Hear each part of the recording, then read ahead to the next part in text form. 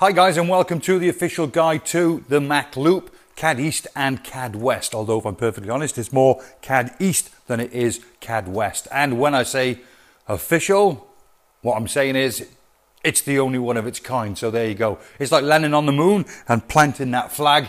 That's exactly what I'm doing right now. I'm making this the official how to, where to, etc. Everything you need to know about the Mach Loop will be included in this video.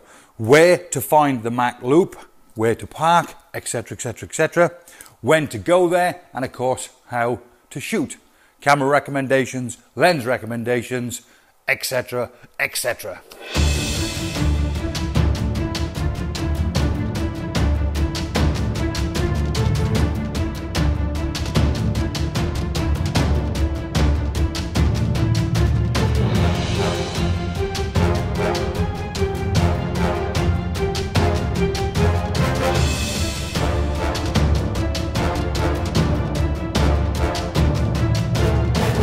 So this is a video I took 2 weeks ago, and it's really, I made it to offer you guys an insight into what you can kind of expect if you make the same kind of visit that I did. I spent 2 days and 2 nights camping as well, and really it's to cover the highs, the lows, the lots of time when you're hanging around doing nothing, then all of a sudden, boom, it just all happens. Hopefully, I've captured the emotion of that in this film. So I'm currently stood in CAD West's car park, and to gain access to CAD West you simply, you can park your car here. There's enough car parking spaces for about 20-25 cars, possibly a bit more, I'm not quite sure, but it's there or thereabouts, so plenty of car parking spaces, although it will fill up very quickly on popular days, very quickly. You gain access there, so it's very easy to gain access. A little bit of a climb up there, then it's a steady old jaunt all the way across to around about there somewhere. Trying desperately to see. Then there's a bit of a hike, start again, then there's a bit of a hike all the way up to about there, and quite frankly you can go as high up there as you want. That's CAD West. CAD East, on the other hand, is on the other side of the road, and how you get there, this is one way. Park your car here on CAD West side, take a walk down to there, there's a public access gate across there, and another one about 300 or 400 yards further up. Then what you can actually do is, if I can see myself across there, is you go wandering across a path there, wandering across a path, then you end up there somewhere, and then you've got to climb up there, climb up there, and that is a hell of a climb, as you can see, until eventually you end up here, and that is a hell of a climb.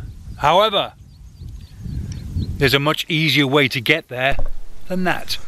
The easiest way to find the gate that gives you access to CAD East. So if you drive into CAD West's car park, then turn left, point your vehicle down the hill. So come out of the car park and turn left.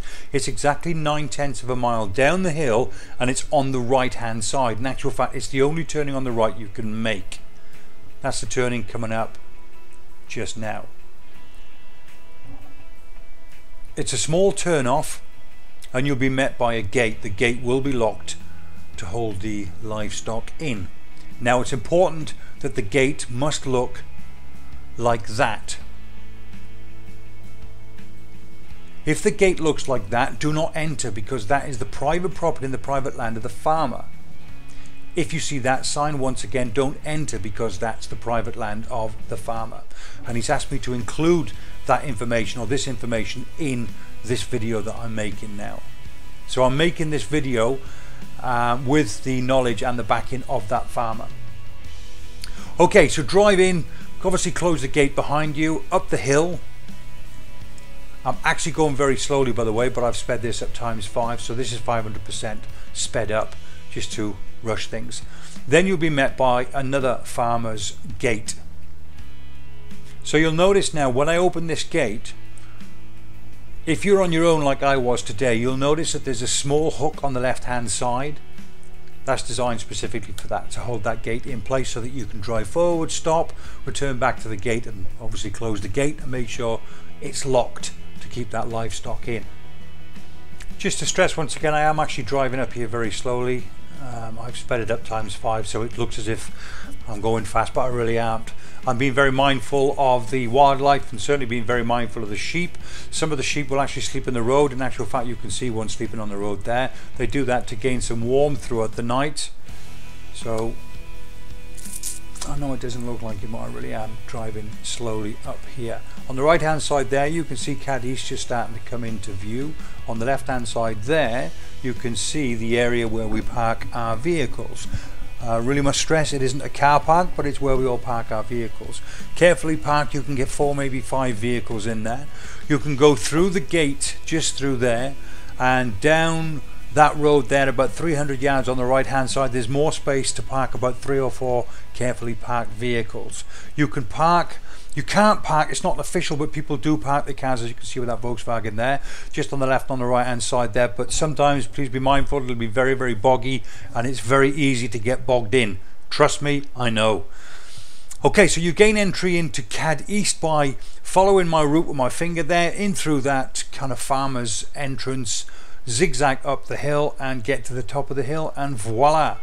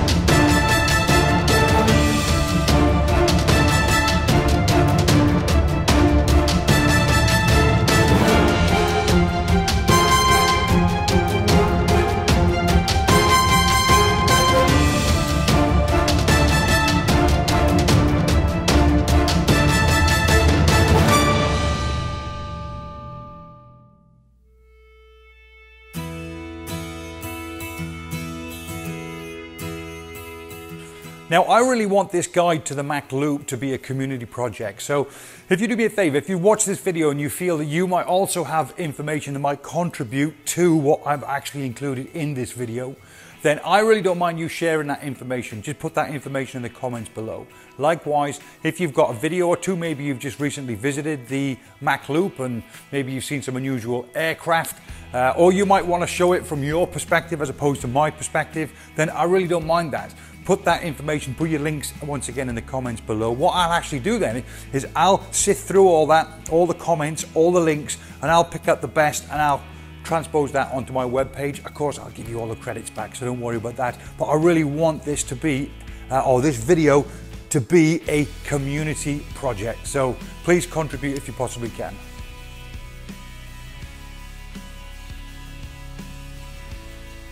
Let's talk about the camera gear. Let's talk about how to actually physically take pictures. So first of all, let's talk about the camera gear. Well, it might surprise you to know that if you take this with you, it'll be the same as taking this, okay? In other words, this is a pro camera body, this is a pro camera lens, this is an entry-level camera, this is an entry-level lens.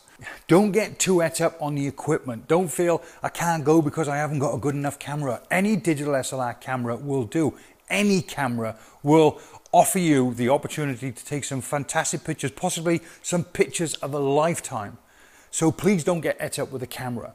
Now, what I will say though is a good tip is try and go with a lens that has a reach between 300 and 500 mil. That would be my recommendation to you. Because if you remember, these jets are still between 200 and 400 yards away from you, irrespective of whether you're on CAD East or CAD West. There's still some distance away from you. They're not huge things either to photograph. So I would definitely recommend a lens of between 300 and 500 mil.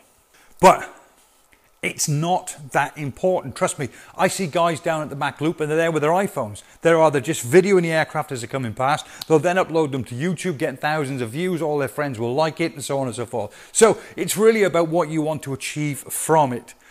But my recommendation is don't worry about the digital camera, but if possible, a lens with a reach between 300 and 500 mil would be ideal. Now, how to actually take the pictures?